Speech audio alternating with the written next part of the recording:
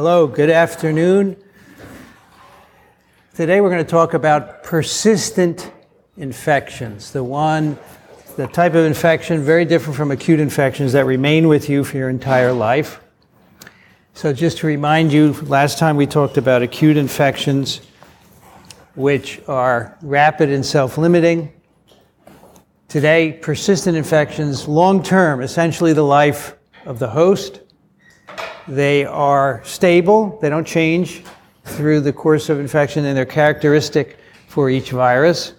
And I think, as I've mentioned before, they begin as an acute infection that simply never gets cleared. So here are patterns again from last time, and on the top is our acute infection, where we have a limited time period where virus is produced. The virus is at the blue curve, and time is on the bottom, virus production on the Y. The red is disease. So our acute infections can be associated with disease, but remember, a good fraction of them may not be. They may be asymptomatic.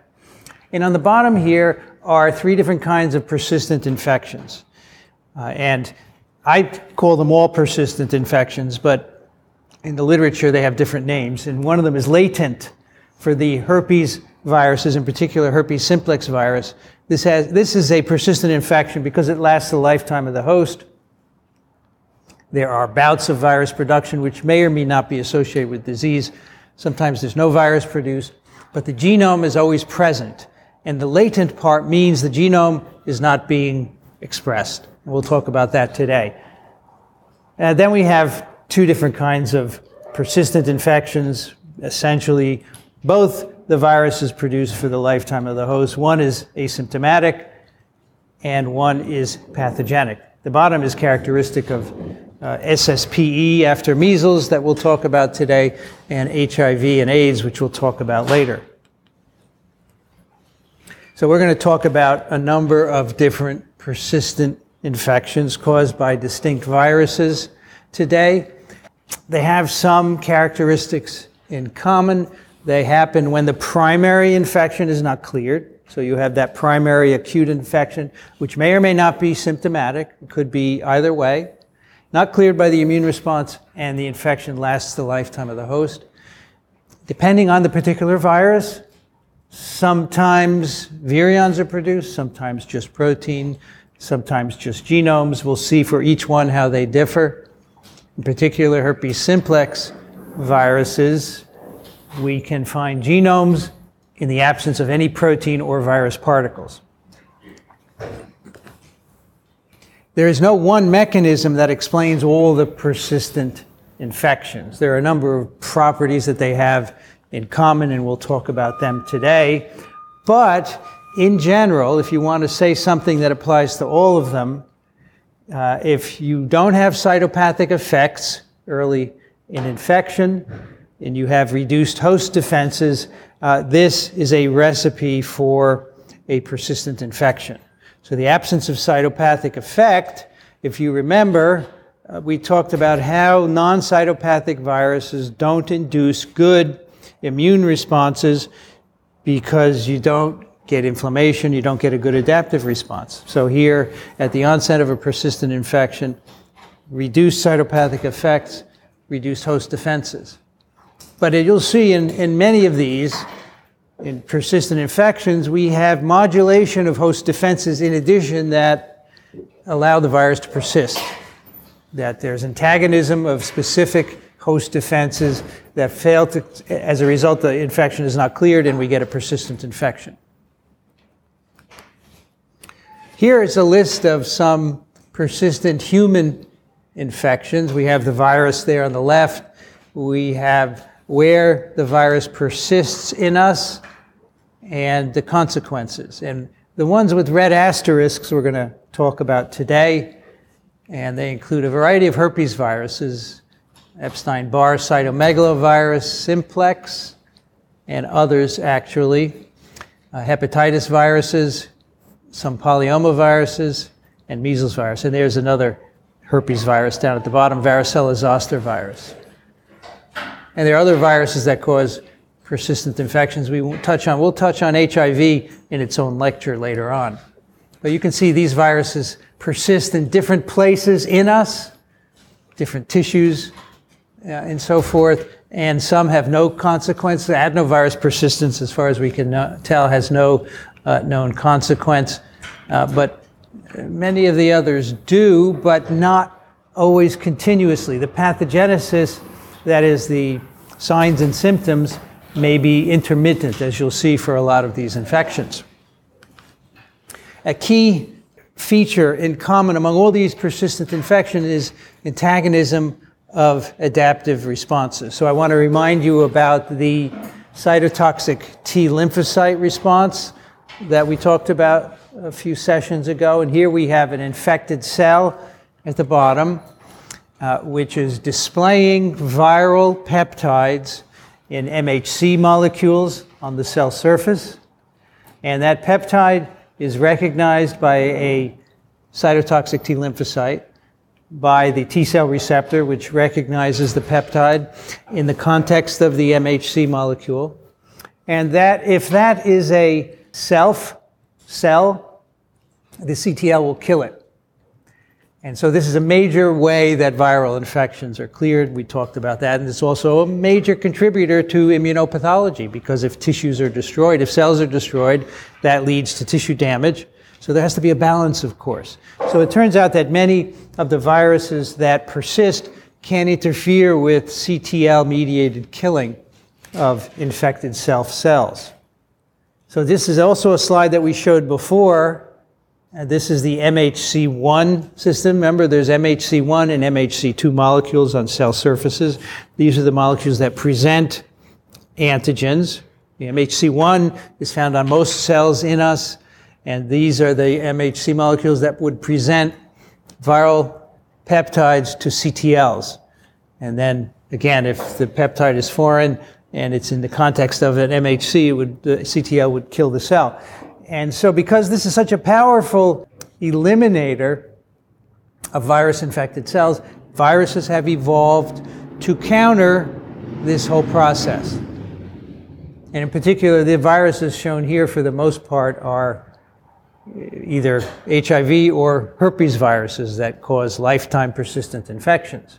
So here on the top is a cytotoxic T lymphocyte, which is recognizing a viral peptide in the context of MHC1. And this is the infected cell at the bottom. Of course, this is the endogenous pathway of antigen presentation, because it starts with viral proteins made in the infected cell. And these proteins are digested by the proteasome. The peptides are loaded onto MHC through a transporter. And the MHC is assembled in the ER and transported up to the cell surface. And viral proteins interfere at every step. And this is partly why these viruses can persist. You have adenovirus and HIV, for example, interfering with transcription of MHC molecules. And these are viruses that cause persistent infections. We have some interference with the trafficking. Here, HIV VPU is interfering with nuclear export of MHCs. We have interference. We have stimulation of the translocation of MHC from the ER to the cytosol. The MHC is not useful in the cytosol, of course, and so there it is degraded, so it never gets to the surface. We have viral proteins that inhibit the proteasome. We have viral proteins that inhibit the transporter of peptides, proteins that inhibit transport of MHC to the cell surface. And even if the MHC gets there, we have viral proteins that remove it, that downregulate it from the cell surface. So all this, of course, is an effort to avoid this infected cell being lysed by the CTL. If there's no MHC on the surface displaying viral peptides, then the cell is going to survive. And so that's a recipe for persistence. Of course, the virus can't kill the cell either, right? It's not going to persist if it kills the cell. So cytotoxicity also has to be modulated for many of these viruses. Although it's not an absolute. There are some cases where you have less cytotoxicity, but not zero, and you simply have enough cells infected to maintain the infection. So antagonism of MHC1 is an important part of explaining why these viruses cause persistent infections. But there is another component which is quite interesting, which is called CTL escape mutants. And it's shown here. It's been documented for a number of viruses, including herpes simplex and hepatitis C virus, two viruses we'll talk about today. So again, on the right is our diagram of an infected cell being killed by a CTL. The key here is that the viral peptide in orange is displayed on the cell surface on MHC1. We also know that antigen-presenting cells can present peptides on MHC2. And there's an APC, it could be a dendritic cell or a macrophage. So the peptide display can occur in the context of two different MHC molecules with two different functions. In one case, the MHC1 is involved in CTL lysis.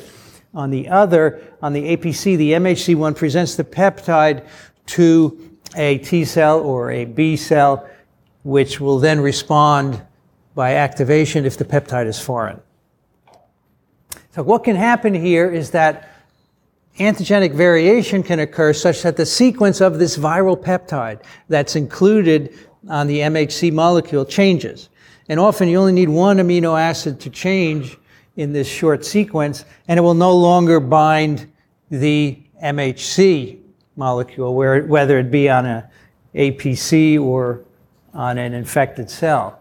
So here we have an example where we're looking at MHC2 in the middle of this panel on the top left here.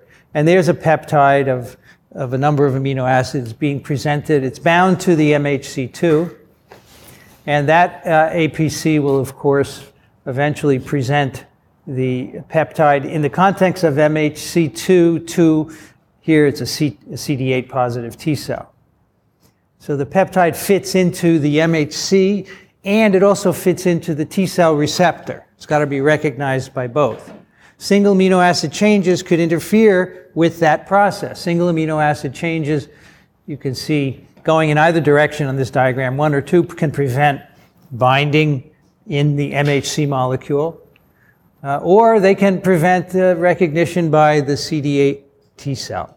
So you can imagine that as viruses replicate and they undergo mutation, they make proteins that are slightly different.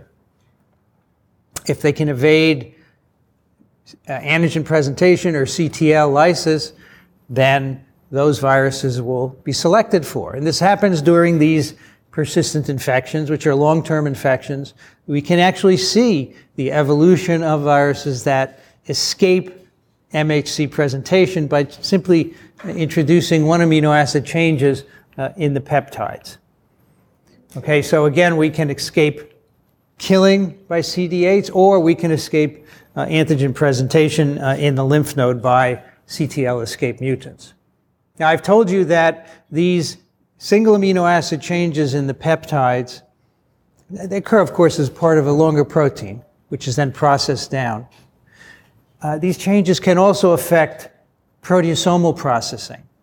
So, you know, the viral protein has to go through that proteasome, and it's chopped up into peptides. And sometimes the amino acid changes occur such that the peptide isn't produced.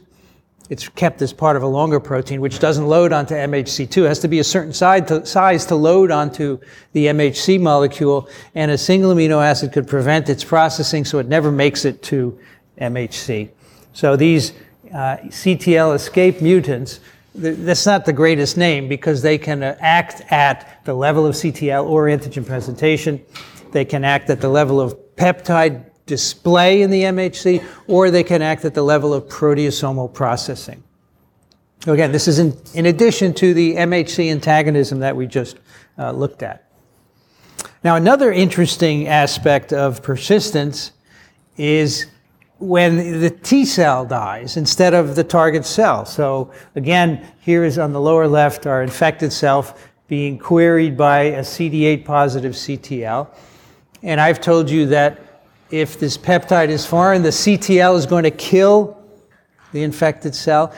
Sometimes the infected cell kills the CTL. How about that for turning the tides on you? So the CTL doesn't kill the infected cell, but the infected cell kills the CTL. And so you can imagine that's a mechanism of evasion of CTL killing. So how does that happen? Well, on the surface of CTLs, there are a variety of receptors, and they're shown here on the right. They're TNF receptor, tumor necrosis factor receptors, Fas ligand receptors, and DR4 receptors. What these all have in common is that when these receptors engage their ligands, it leads to apoptotic cell death. And so again, these are present on the T cell, and if the ligands happen to bind them, the T cell will die.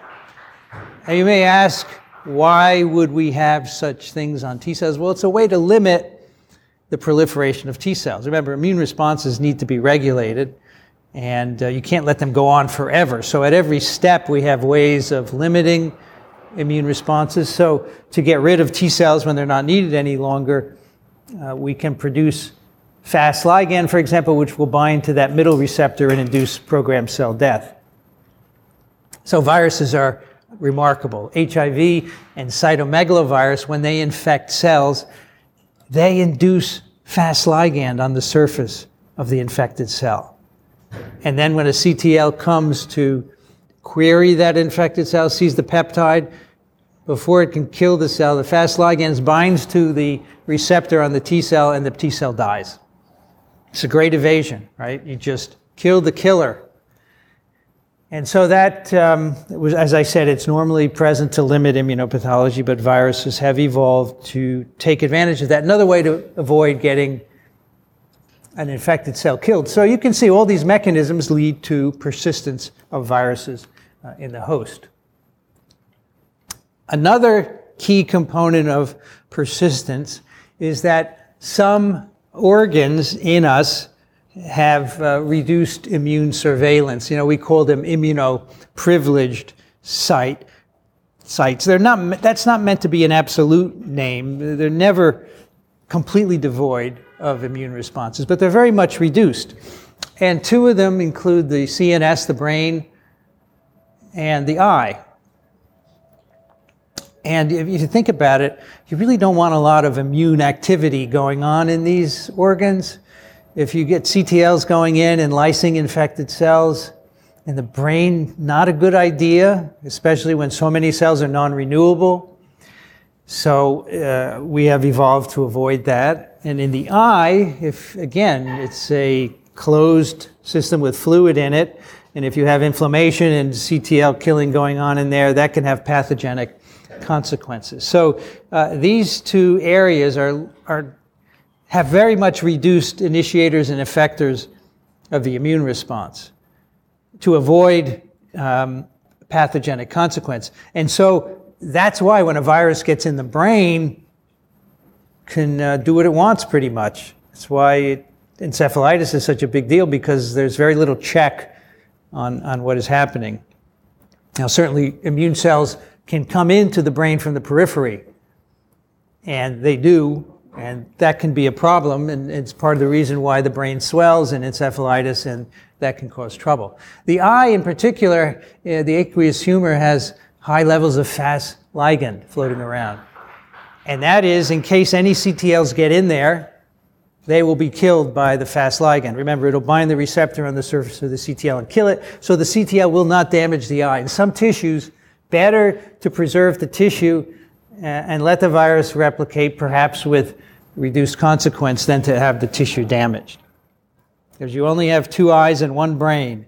You got lots of muscles, so let the viruses replicate in the muscles. That's just my opinion, but that you get the idea.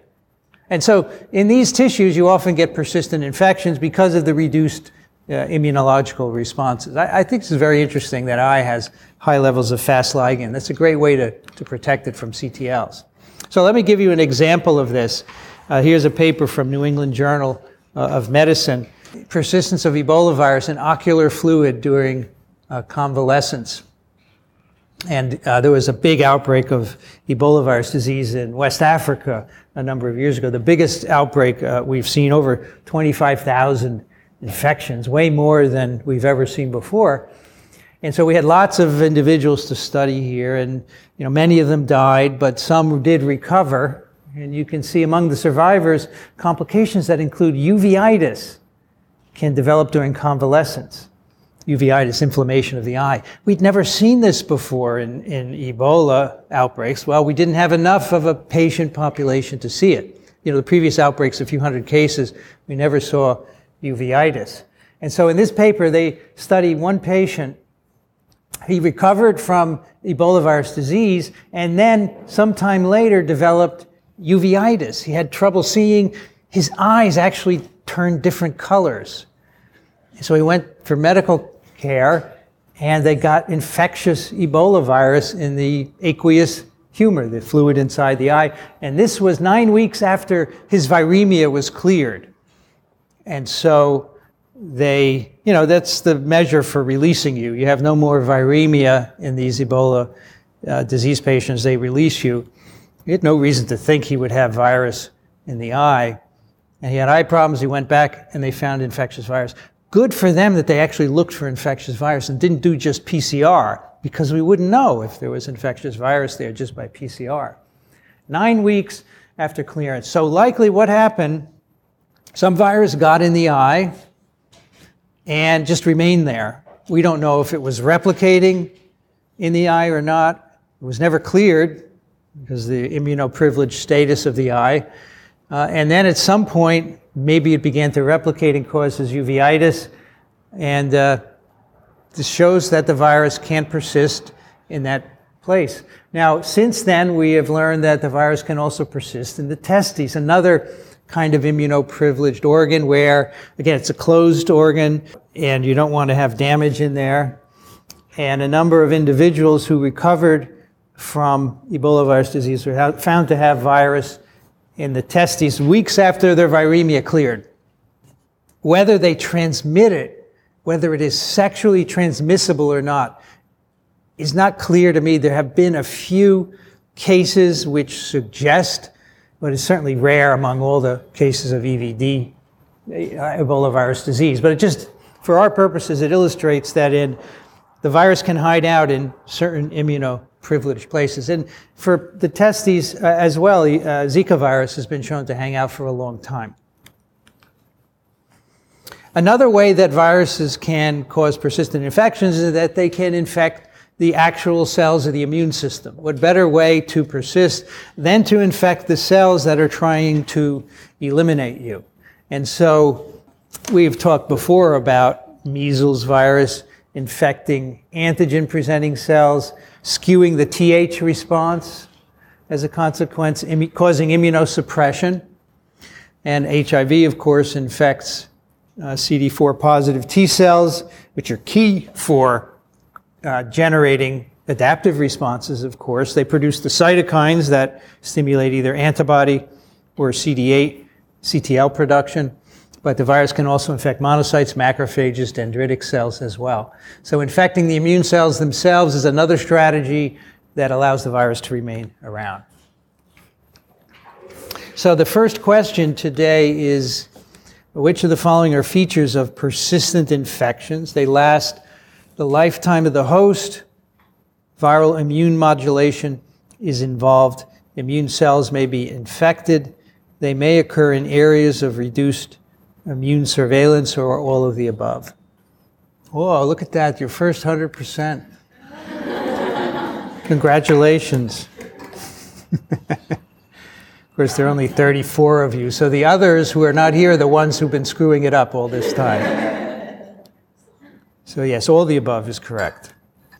So let's go through some viruses and talk about how they persist. Now here's measles virus, which we talked about last time as an acute infection, and this illustrates that sometimes you can have a virus with both properties. So measles, of course, a very contagious human virus, can cause many deaths that are preventable, as I emphasized last time. Infection gives you lifetime immunity. Typical acute virus infection, you get virus in, it replicates, you have a defined period of disease, and if you don't die, the infection is cleared. Okay, so that's an acute infection. What about persistence? Well, there is a late sequelae of measles called SSPE, subacute sclerosing panencephalitis.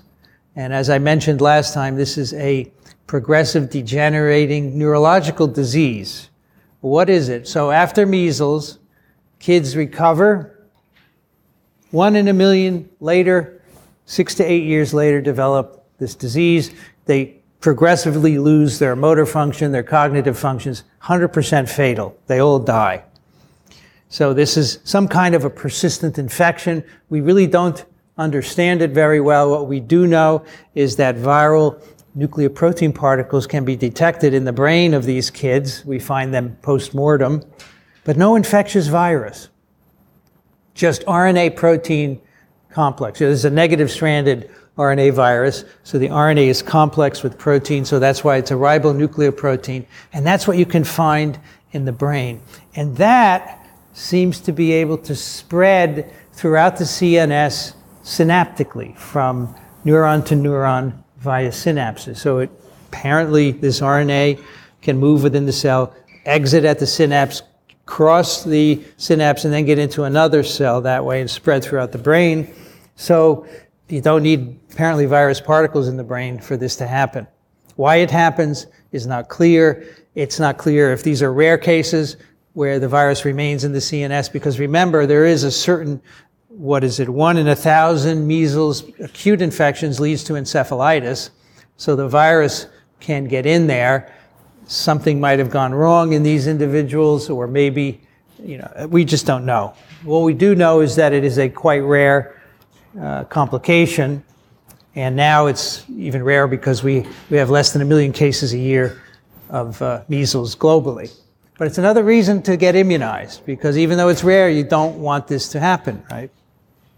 So it's an example of a persistent infection that starts out as an acute infection.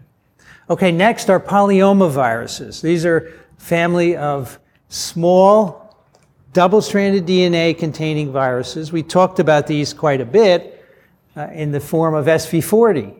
We use that as a model for understanding DNA replication. This circular double-stranded DNA, how it replicates from a single origin. So these viruses all are structured similarly, and this is a phylogenetic tree showing the relationship of different polyomaviruses. There are quite a few that have been identified from different species. You can see clearly bird polyomaviruses.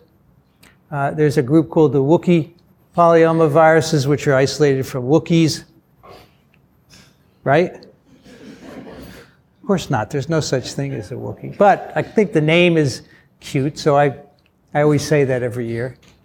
Wookiee comes from the name of 2 of these viruses, WU, Washington University, which is where it was isolated, and KI was isolated at the Karolinska Institute in Sweden. So these are Wookiee polyomaviruses. And the ones in red asterisks, those are the ones that we have isolated from humans.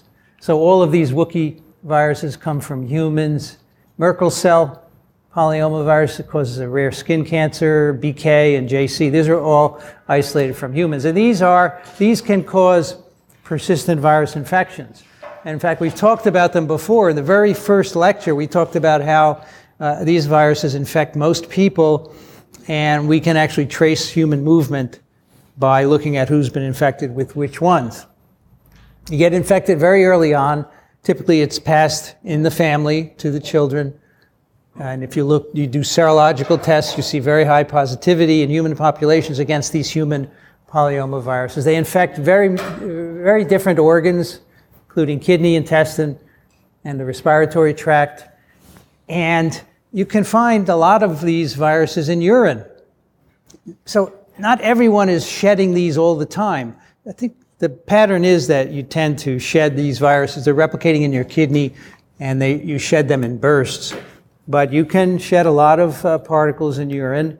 And I tell you, I always think of this when I go into a men's room, because when you flush a urinal, you make an aerosol. So you're inhaling others' polyomaviruses, for sure.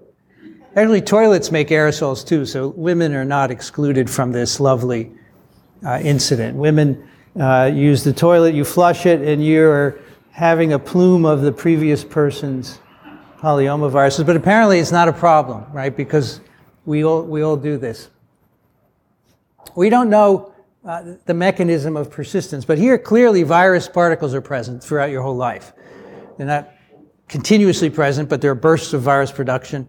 And how that happens, we have no idea. They obviously aren't sufficiently cytopathic to destroy your kidney, right? Because you still have kidneys. So we don't really understand them. What we do know is that there is a disease called PML, progressive multifocal leukoencephalopathy. And what happens here is you're being treated for multiple sclerosis. And what they do, one of the treatments is a monoclonal antibody called Tisabri, which immunosuppresses you effectively. And it really can be effective for treating MS, but because it immunosuppresses, it allows your polyomaviruses to rise to high titers. And in some people, they go in your brain and they cause this disease. It's a brain disease. And so you have to be aware of this if you're treating a patient this way, that if they're showing neurological symptoms, you have to withdraw the Tisabri because it's immunosuppressing them. So those are the persistent polyomaviruses. And again, you see already two different patterns here. Measles virus, the infectious virus is present initially, and then later it's not infectious but persisting. Polyomaviruses, they're present throughout your life as infectious viruses, and you're going to see a lot of different variations on that. Here's hepatitis B virus. This is transmitted by blood exposure, which can happen at childbirth. It can happen through a transfusion. It can happen during sex. It can happen during drug use, intravenous drug use, reusing needles, of course. Tattooing has been known to do it. Nosocomial infections as well. One year I had a guy who always sat in the front row. He was completely tattooed. And I got a little hard on tattooing, and he came up afterwards and he said, I know where to go to get good tattoos. So it's true, you have to make sure you go to a reputable tattoo artist. The best, as I said, the best person would be a doctor, but they probably are not good artists, so you wouldn't want to go to them. Actually, the main way this is transmitted globally is at childbirth. So many people are infected in parts of the world. They have kids and they pass the virus on to their kids. This principally infects the liver cell, the hepatocyte, and it's mostly an acute infection. So 95% of adults, if you get this as an adult, 95% resolve the acute infection, but only 5 to 10% of newborns. So they acquire the virus and keep it for their lifetime pretty much. And that's the persistent part of this story. Here are the numbers from WHO. This is viral hep B in the world. There are lots of hepatitis viruses.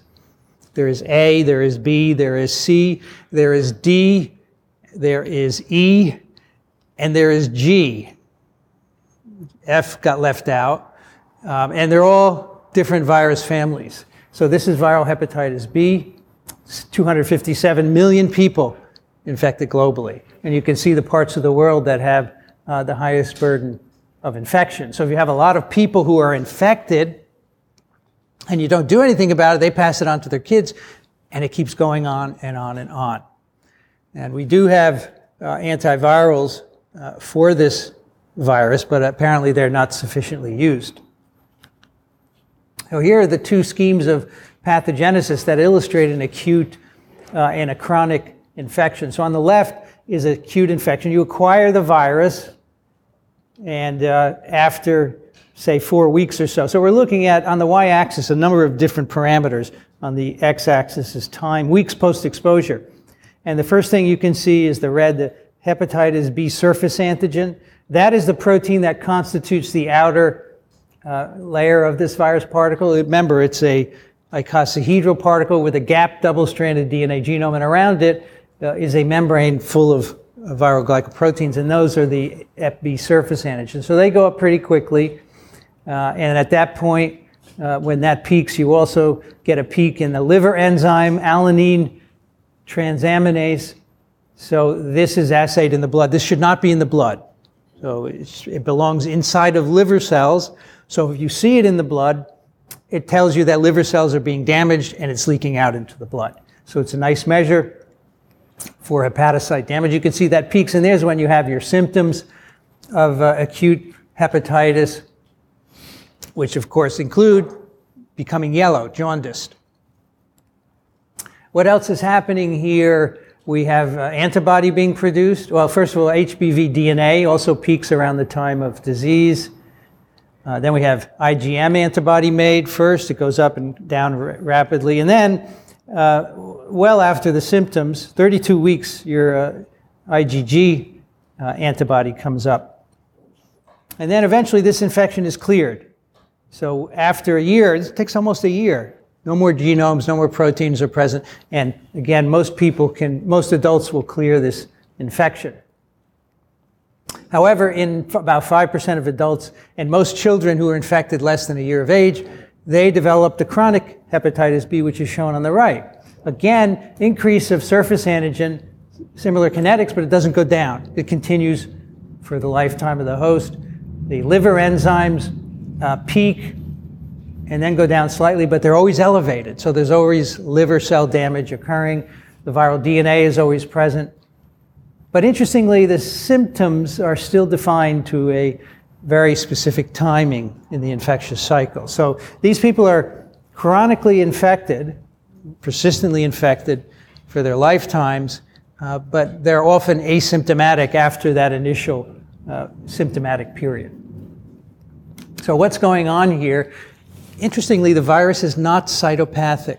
It does not kill liver cells. What kills the liver cell are the cytotoxic T lymphocytes recognizing viral peptides displayed on the surface of the hepatocytes. And so this goes on for long periods of time. The CTLs are destroying your liver. The CTLs eventually become exhausted, which is a common phenomenon. It happens often in tumors. So you can't clear the infection, and any CTLs that are around are killing hepatocytes. So this goes on for many years. You get a period of cell killing, then the cells regenerate, then they're killed, and that causes fibrosis, eventually cirrhosis, and then liver failure and death. In some cases, these patients will develop cancer, hepatocellular carcinoma, after 20 or 30 years of this chronic infection. And I say often asymptomatic. You don't know, you have no symptoms. These individuals will develop liver cancer. So this cycle of cells being killed and regenerating and killed and being regenerated is a recipe for getting cancer. So these individuals develop liver cancer. And this is the main problem, that you develop liver cancer after this persistent infection. And it's why we'd like to make the world Hep B free. This particular virus only infects people, so it should be possible to get rid of it. But we need a good vaccine and good antivirals. Another virus that causes hepatitis, hepatitis C virus. It's a different family. It's a flavivirus. It's an RNA virus, a plus-stranded RNA virus with an envelope. Same virus family as Zika virus, West Nile virus, yellow fever virus, etc. This is also transmitted by exposure to contaminated blood, sex, drug use, tattooing, and at birth. At the moment, we have 70-some million people infected globally. Another chart from WHO, viral hepatitis C. And you can see the global distribution of cases there of those 71 million. This used to be higher, but now we actually have very effective antivirals that can be used to essentially cure Hep C infection. You can give combination 2 drugs or 3 drugs and eliminate infection. There's no latent reservoir, there's no integration, so you can actually achieve a cure. And eventually, if you got the right people, you would presumably be able to stop transmission. Here's the course of the disease. So initially, you acquire the virus by those routes we talked about. You developed an acute infection, hepatitis, elevated ALT in the blood, showing damage of liver cells, jaundice. The yellowing of the whites of the eyes is a telltale sign of that. 10 to 40% of those people will go on to eliminate infection and recover and never have an issue, and that takes about 3 to 6 months. But 60 to 90% of the initially infected people will have a persistent infection, and that's associated with different signs and symptoms. You get chronic liver infection, and then these individuals, a fraction of them go on to be infected for 30 years or so. 70 to 98% of them have an asymptomatic persistent infection for their entire life. Others enter end-stage liver disease. 2 to 30% develop cirrhosis, hepatocellular carcinoma, and they will eventually die. So you can see there's a fraction of individuals who develop persistent infections and a fraction of them who die. And on the bottom is a similar graph as we saw for Hep B. We're looking at the months after infection. On the left side is the viral RNA in the serum, and on the right is ALT, the liver enzyme in the serum. So you can see initially the acute infection in patients who clear, those are the solid lines. You have a peak in the viral RNA. So clearance is red. That's the first peak. That's viral RNA. And it's months it takes to clear. Persistence is blue for RNA now. And you can see the RNA goes on for at least a year, which is the length of this particular study. And then in individuals who have cleared, the ALT is in dotted red lines. You can see a defined peak of disease. And in the individuals in which the virus persists, the ALT continues. And how this virus persists is via multiple immune modulation mechanisms, including antagonizing interferon, CTL escape mutants, and so forth. Now this the incidence of Hep C has increased in recent years in the US because of the opioid epidemic. More and more people are using injected opioids. They are reusing needles to inject it, and they're contaminated with Hep C, and they're passing Hep C from one to another. And so these numbers are from the 10-year period, 2004 to 2014. And you can see we have the year on the bottom here. We have admissions for opioid treatment, and then we have hepatitis C on the right. So the Hep C is in orange, and you can see in the last few years this has gone up dramatically, and it goes up with the opioid use, increase in opioid use here, 134% for the drug, 300% for the Hep C. And this pattern is continuing. I've looked for some more recent statistics. Opioid use is still increasing, and that along with that hepatitis C. So as long as we keep putting new Hep C infections into the population, it'll be hard to eliminate it. But as I said, this can be eliminated with antiviral treatment. Next question is, which are shared features of persistent infections with polyomavirus, hepatitis B virus, and hepatitis C virus? The genomes are present but not expressed. Liver damage, kidney damage, virions are produced, all of the above. So the answer is virions are produced. So it's a shared features of polyoma, HBV, and HCV. So A is not right. They're present but not expressed. Remember, polyomaviruses, you're often making virus particles. HBV and HCV, you're always making virus particles. So that can't be right. Liver damage, I didn't tell you that for polyomaviruses. In fact, it's not. It doesn't damage the kidney or the liver, and that's part of the puzzle. Well, how can the viruses be produced for so long? It's not kidney damage, so it's not all of the above. So virions are produced in every one of these three. That's the commonality. All infections, virus particles are produced. And that's particularly important because when we talk about the next set of viruses, not all of them are going to be making infectious particles all the time. So now we get into what we call the latent infections, just a different form of persistent infection, where there's a period where the genome is present, but viral proteins aren't made. So viral proteins are not made or found in low concentrations, and the infected cells are not well recognized. That's something we should have already known from what we talked about. And then the genome persists. And at periods after the initial infection, we have activation or reactivation of the genome, make new infectious particles, and that's how infection is spread to another host. So think of it this way. If a virus infected a host and caused a latent infection or a persistent infection without making virus particles, that would serve no purpose for the virus because it wouldn't be able to spread to different hosts. You have to, at some point, be able to make infectious viruses to spread in the population. Many of the viruses we just talked about do that. And as you see, even these latent viruses where there's only a genome and no virus, at some point they have to reactivate to make more viruses.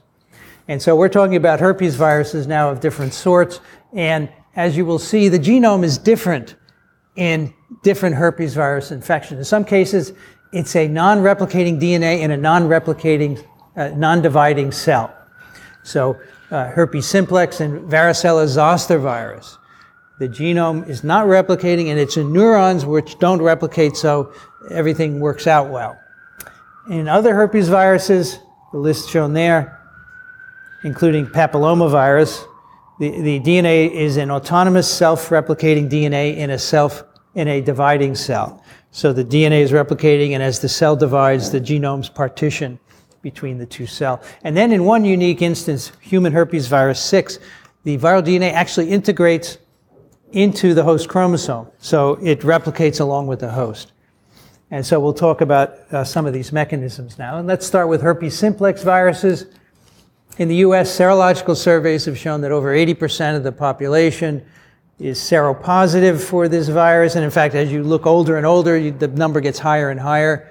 And all these individuals have viral genomes in your peripheral nervous system.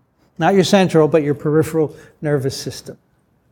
And these individuals, there are millions of them in the US, and there are many in this room, have no symptoms. 40 million people experience recurrent herpes disease. I know many people who routinely, on a monthly basis, every 2 weeks or once a month, get a cold sore, which is a reactivation of a latent herpes virus infection, and that reflects the presence of virus particles being shed. And there are many people who have herpes in their ganglia but never have a cold sore, but they're still shedding virus particles from time to time. There are two herpes viruses, type 1 and 2. Type 1 tends to infect the oral area. Type 2 tends to infect the genital area. And this is a pattern, as you'll see, of a well-adapted pathogen. It doesn't cause a lot of disease, remains with the host, yet is able to reactivate and transmit to another host from time to time. So here's how the infection works. You often get infected in utero or during birth.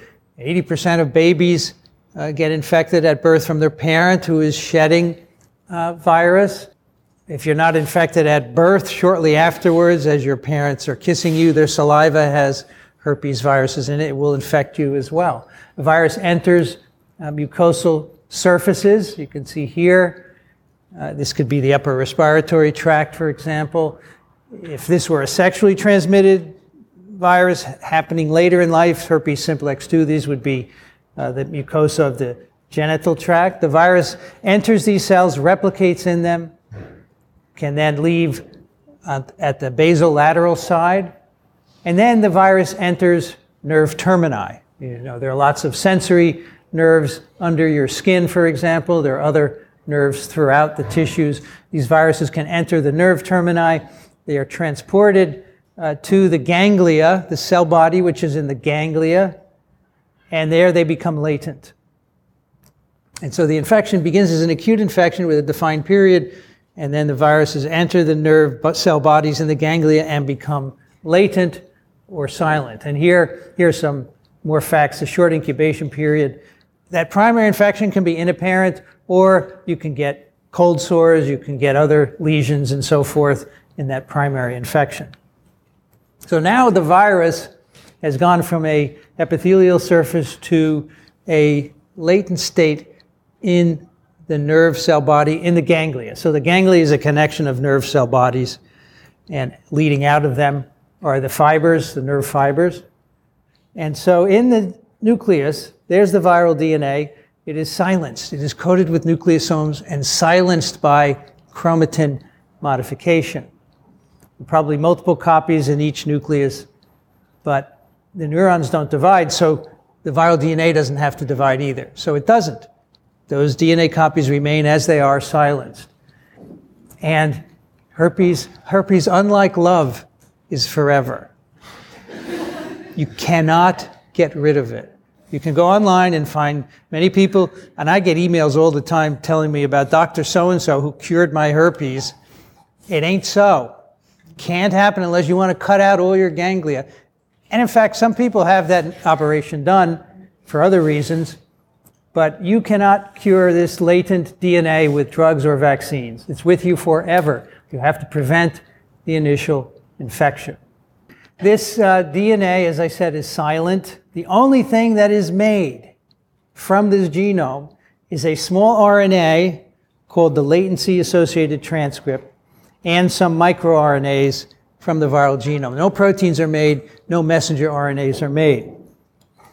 And we think that RNA silencing is in part important to maintain the genome in this latent state, and probably the host makes a contribution as well. So many of us have these viral genomes in our peripheral nerve ganglia. As I said, this virus has to infect another host to be successful, otherwise it dies with you, and we call that reactivation, when the DNA starts to be expressed and form virus particles. So in each ganglia, a small number of neurons reactivate. They synthesize virus particles. They travel down the nerve by anterograde transport.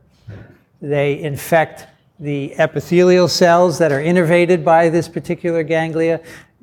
If these are in your mouth or on your lips, the virus is shed, and that's how you spread it to someone else. You spread it by kissing or by just talking, and the virus is spraying onto someone else. And the immune response is too slow because of viral antagonisms of the sort that we've just talked about. So before this is halted, the virus has already moved on to the epithelium. And as I said, some people have this happen routinely every few weeks, others never. But even if you don't see a cold sore, you're still shedding virus. What causes reactivation? So here's where the virus is latent. If you are infected with a type 1 orally, you get infected in the nasopharynx. The virus travels up these nerves to the trigeminal ganglion. There's one on each side of your head there, and it remains latent there. And then when it's reactivated, the virus goes back down. You can get fever sores on your lips, around your eye. Even I've seen them in nose as well. Now, there is a disease called trigeminal neuralgia, where people have intense facial pain. And one of the solutions is to take out the trigeminal ganglion. And sometimes this relieves the pain. It will remove the herpes virus. Typically, they only take one out, so the other side may have herpes virus in it as well. But it was actually a study of these resected trigeminal ganglia that revealed to us that that is the hiding place for herpes simplex virus. All right, reactivation. Stress causes reactivation. Sunburn, if you get sunburn, you will often get a fever sore because there's UV light reactivating. Physical or emotional stress. I stress you 4 times a year with my exams. They cause a fever sore. Nerve damage, hormones, steroids, a lot of things that cause stress. And what they do is they stimulate the production of viral proteins to activate the transcription program. Now, what is cool here, and was a puzzle for many years, we know that VP16 is essential for the cascade of transcription. Remember, I told you this weeks ago. VP16 is in the virus particle.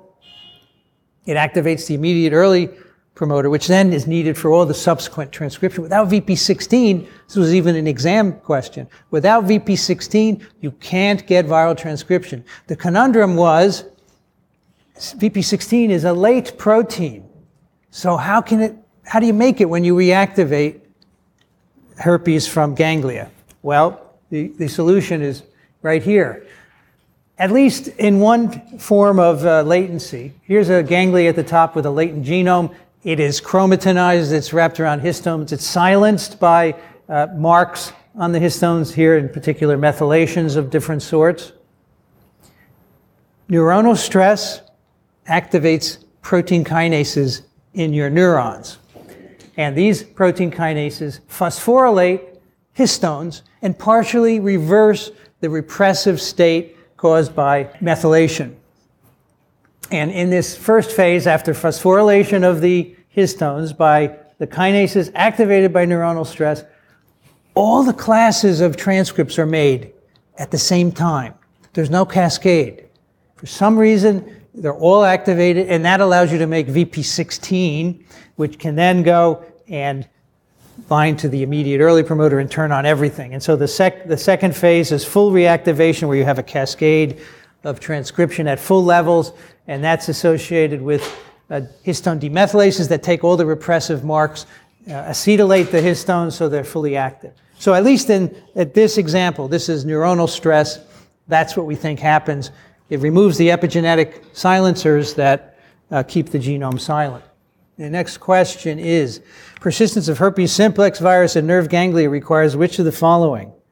Continuous episomal DNA replication, low-level production of virions, silencing of all gene expression except LAT and microRNA, UV light stress, or steroids, all of the above.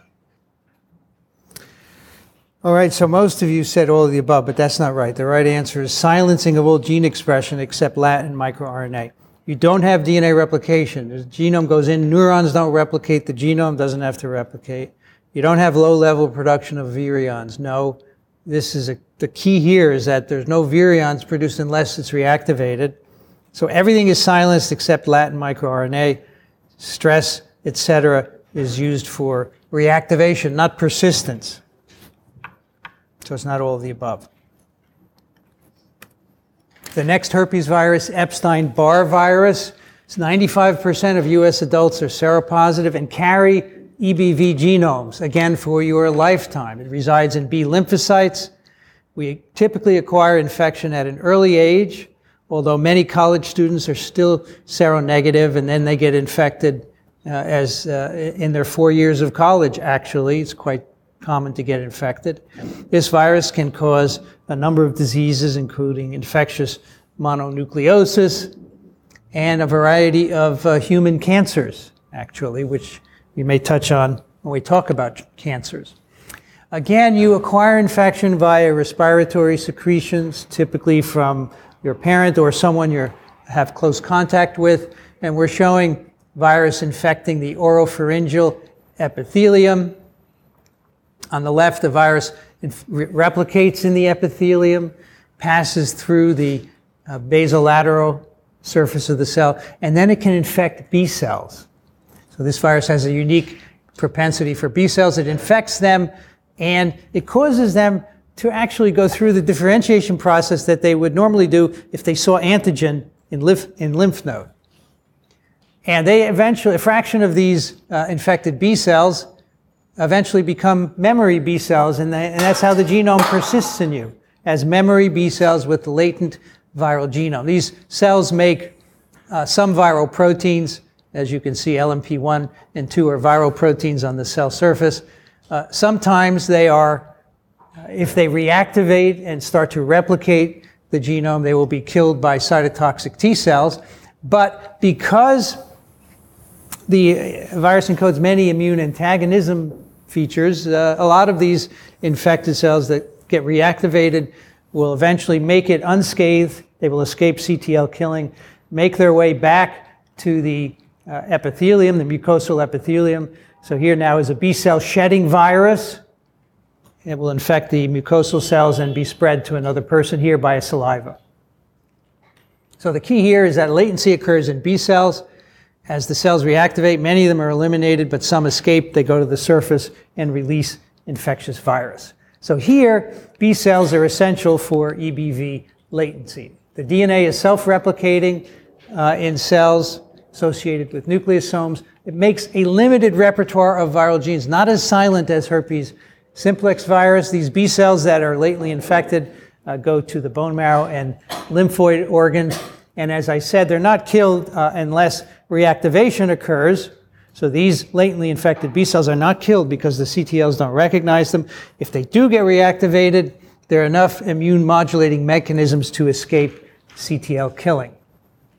Another one that persists for your lifetime. Here's a third herpes virus, varicella zoster virus, which you acquire in childhood. Well, in the old days, you did anyway before vaccines by inhaling respiratory aerosols. The virus would replicate in the oropharynx, in local lymph nodes, primary viremia, spread to other organs, secondary viremia, infection of the skin, and then the typical rash of chickenpox. So varicella is another word for chickenpox rash. It's shown there at the upper left. And so this is a childhood rash disease which we now vaccinate against and has pretty much been restricted because of that. The infection of the skin leads to virus penetrating sensory neurons. They become latent in the sensory ganglia that innervate the skin, and they remain there until many years later. So if you get infection as a kid, maybe in your 50s or 60s, these genomes reactivate, virus travels to the skin, and you get herpes zoster, or shingles. So that virus of chickenpox remains with you your whole life, and then at some point, and we don't quite understand the reactivation here, what's the stimulus, you get shingles, and this typically occurs, the rash occurs typically on your ribs, but it can occur elsewhere on your body and along one level of a dermatome that's innervated by a particular ganglion. So now we have a vaccine that prevents childhood chickenpox, so eventually shingles will no longer be a thing, but there are plenty of people like me who had chickenpox as a kid, and for us there's actually a shingles vaccine, so you can get this, whatever age you are. If you had natural chickenpox, get a shingles vaccine and it will prevent this. As I said before, a vaccine, most adults got infected. 30% developed zoster around 50 years of age. In terms of latency, this is episomal DNA in neurons, non-replicating. There is some viral gene expression, so it's very different from herpes. Again, a couple of viral genes are expressed. We don't understand what triggers the reactivation. Cytomegalovirus is our next herpes virus. Again, high seroprevalence globally, transmitted by respiratory aerosols as well as urine and sex, and replicates in peripheral blood leukocytes and endothelial cells. This is a chart of seropositivity, CMV IgG versus age in different ethnic groups, and you can see increasing seropositivity reaching 100% by 75 years of age. And again, this is a virus that infects and remains with you for your entire life. The primary infection, typically asymptomatic. You shed virus in saliva for months to years after that primary infection. It's resolved, but you have latently infected myeloid cells. And these cells here, these get latently infected, and we can find virus in monocytes and macrophages and even in dendritic cells. So these are the sites of latency. And periodically it can be reactivated to replicate to higher titers. HCMV is a particular problem in organ transplantation because everyone has this virus. When you get an organ transplant, you're immunosuppressed to prevent rejection, but that allows CMV to replicate, and this can have serious consequences. So as we do more and more organ transplants, a whole new field of transplant infectious diseases has arisen to deal with this. This virus can cross the placenta and cause serious congenital birth defects. And here's a chart of the numbers. Out of 1,000 pregnancies that lead to live birth, you can have women with CMV before or women that get CMV during pregnancy. In the end, 1 to 2 babies will have permanent birth defects caused by virus infection. So 1 to 2 out of 1,000 live births, irrespective of the CMV prevalence. Now, so this has been a known problem for many years. This and a couple of other viruses can cross the placenta and cause congenital birth defects. And I remember when Zika virus emerged a number of years ago and was shown to also cause congenital birth defects, I spoke to a number of reporters who had no idea that CMV could also do the same thing, or that rubella virus could also do the same thing. But they're, if anything, more of a problem, because far more people are infected with CMV than with Zika virus. Our last question for today: what do persistent infections with EBV, VZV, and CMV have in common? B cells are essential, may cause congenital birth defects. Viral DNA persists as an episome. The factors governing reactivation are well known, or all of the above. So the answer is viral DNA persists as an episome, which most of you got. B cells are only essential for EBV. Congenital birth defects, only CMV. And nobody got the factors governing reactivation, which is good. Our last herpes viruses are human herpes viruses 6 and 7, which cause a rash disease of kids called sixth disease. If you count all the rash diseases kids used to be able to get, this was the sixth one. It's a mild rash, as you can see in this child here on the upper left. Most of us have been infected by the time we're adults. It's spread by respiratory secretions, parent to child. The virus infects lymphoid, endothelial, liver, CNS, and salivary cells, and remains latent in a variety of cells, as you can see here, depending on the particular virus, HHV6 or 7. What is interesting about this, and again, this is among all these herpes viruses that stay with you forever. That's why on day one I said you all have some herpes virus infection, is that this one, HHV6 in particular, seems to integrate into the chromosome. In some cell types, the viral DNA is integrated into telomeres, the sequences at the ends of our chromosomes. Here's a chromosome at the top, telomeric region. The chromosome is blue, the telomere is red. And at the end, we have repeated sequences, which were established there in the beginning of development, slowly get shorter and shorter and shorter, but they last our lifetime, so we don't lose the ends of our DNA, because remember the end problem? Well, that solves it for us. These viruses also have telomeric repeats in their genome. That middle line is a viral genome, HHV6, and in about 1% of people, it seems to integrate, the virus integrates into the telomere at the end. So here now we have a chromosome with the viral DNA integrated at the very end, hanging off. So this then gets transmitted by the germline from parents to child. So it's an interesting way of establishing latency by actually integrating. This is the only herpes virus that we know of that integrates into the DNA. So let me leave you with this really interesting slide, which is the estimated burden of chronic viral infection in humans.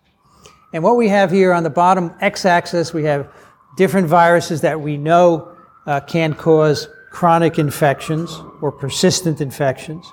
And then on the y-axis, the number in terms of the global population. And so what we on the right is endogenous retrovirus, which, as you know, is in everyone on the planet. We all have endogenous retroviruses, so that bar is everyone. So you can use that as a gauge to compare the others. And then we have next to it anelloviruses, which are small single-stranded DNA viruses in the blood supply, which we can't get rid of. And then we have herpes viruses 6, 7, varicella zoster, Epstein-Barr, cytomegalovirus. Look, almost all of the population. And then some polyomaviruses, which we talked about today. There's herpes simplex viruses, Hep B. So now Hep B is down a notch, right? Only a few 100 million people right there. Then papillomaviruses, Hep C, adenoviruses. And there's HIV, 35 million people. So much of the world has multiple persistent virus infections. So why is this important? For many reasons. Obviously, it impacts our health. But one thing I want to leave you with is, let's say you have a human disease and you don't know what the cause of it is, and you want to compare two populations and say, this population has the disease and this doesn't. What's the difference? There are many diseases like that. We don't know what causes them. We'd like to know. The problem is, what you're lacking is virus in one of the two populations. You can never have a population that lacks anellovirus because they don't exist. Everyone's infected. So how could you say the etiology of a disease unless you rule out viral contributions? And so that's the problem that we have to deal with. We can't really establish disease etiology without taking into consideration all the people who are persistently infected. All right, next time we're going to talk about transformation and oncogenesis, how viruses can cause cancer.